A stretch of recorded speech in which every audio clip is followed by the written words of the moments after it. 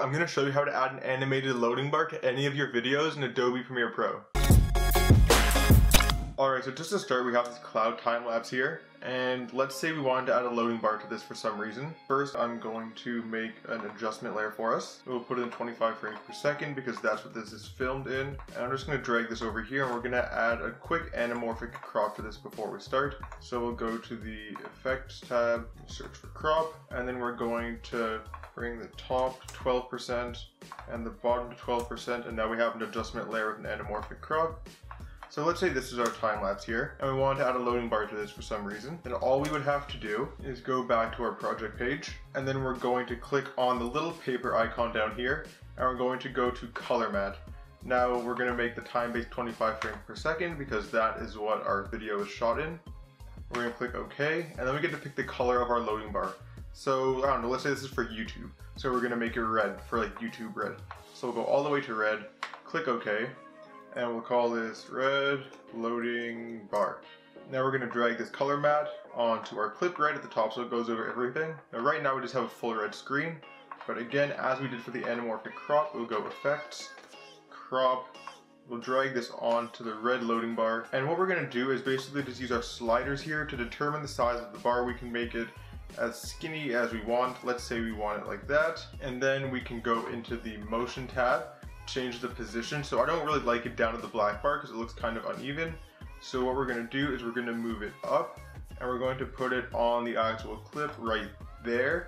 Now the next step to this is going back to the start of the clip, and we're going to take the right side and we're going to bring this all the way to 100 so that the loading bar is not showing at all. We're going to keyframe it, and then you click the down arrow to go to the next cut. That will bring us to the end of the clip, and we're going to bring the right back to 0.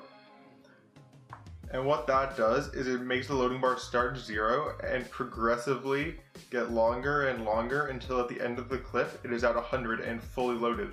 So now when we play this clip back, you can see that the loading bar goes and goes and goes all the way to the end of the time lapse, and hits 100 right at the end. Now if you wanted a loading bar that was a little bit more complex than just a little bit of a red line, we can use the same principle on any image really to get a more complex effect. So let's go see that right now. So I'm going to go and grab this loading bar PNG that I have, and I'll extend it over the duration of the clip.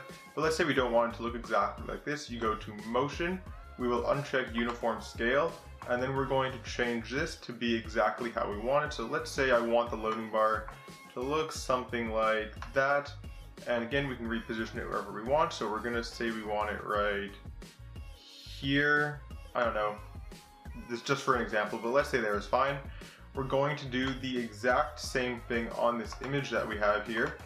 We will go once again to Effects, Crop, drag it on, and then from the start of the clip we're going to set right crop to 100, keyframe it, and then we're going to hit the down arrow to get to the end of the clip. We're going to set the right arrow to 0, and again when we play it through, you can now see this loading bar start up and load. So I hope you found this tutorial useful. It's nothing too complex, but it's just something you might not think of that can come in handy sometimes.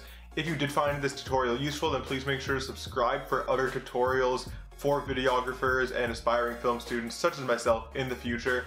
And let me know in the comments how you plan on using this tutorial. I would love to have a chat with you down there. Anyways, until next time, peace out.